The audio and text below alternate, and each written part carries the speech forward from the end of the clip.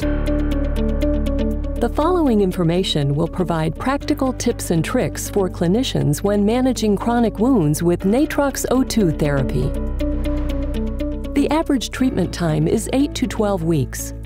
Chronic wounds, even those which have been present for years, can still respond and benefit from NATROX O₂ therapy. The longer a wound has been present, the longer it may take to kickstart the healing process and see a reduction in wound size. If the wound contains eschar, or thick, sloughy tissue, it is recommended to reduce this tissue prior to the application of the NATROX O₂ Oxygen Delivery System, or ODS, so that the wound bed is approximately 80% clean. It is safe to apply the ODS on healthy or intact peri-wound skin. If applying to unhealthy peri-wound skin, a barrier film, paste, or cream may be applied for protection. The wound or peri-wound should never be covered with petroleum-based products, as they prevent oxygen from reaching the wound. The ODS should be positioned centrally to the wound and always applied with the shiny beige side up. Position the tubing so the patient is not sitting or lying on it. Protection under the tubing may be appropriate to prevent pressure. If extra securement of the tubing is needed, the chevron technique may be appropriate. The choice of absorptive dressing is left up to the clinician's preference. However, it will need to be an appropriate semi-occlusive dressing that completely covers the ODS to seal in the oxygen. For dressing suggestions based on wound type, see the Setup and Supplies video series.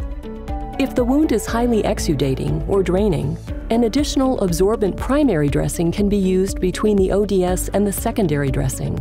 For suggestions based on wound type, see the Setup and Supplies video series. When applying the dressing, the goal is to seal in the oxygen. If extra securement is needed, tape or transparent film may be placed on the edges of the dressing. Change the ODS with each dressing change, or at least once every 7 days. The frequency of dressing changes should be in accordance with clinical best practices and the dressing manufacturer's guidance.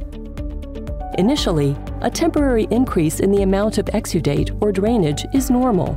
This means the wound is responding to NATROX O₂ therapy. Even if the wound being treated is smaller than the ODS, do not cut the ODS.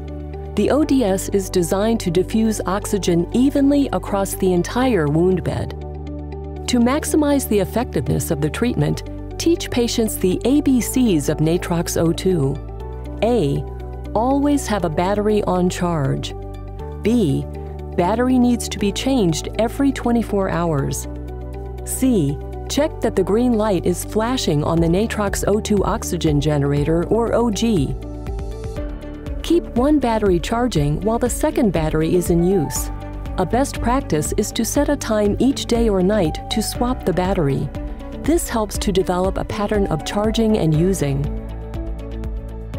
Do not expose the NATROX oxygen generator, or OG, and batteries to water. The OG can be wiped clean on the outside if the surface appears dirty. Do not clean inside the device. After a patient's wound has closed, some clinical teams have reported using NATROX O₂ for a couple of weeks after initial epithelial coverage, as NATROX O₂ therapy may continue to aid the rebuilding of collagen in the tissue and may reduce the risk of the wound recurring.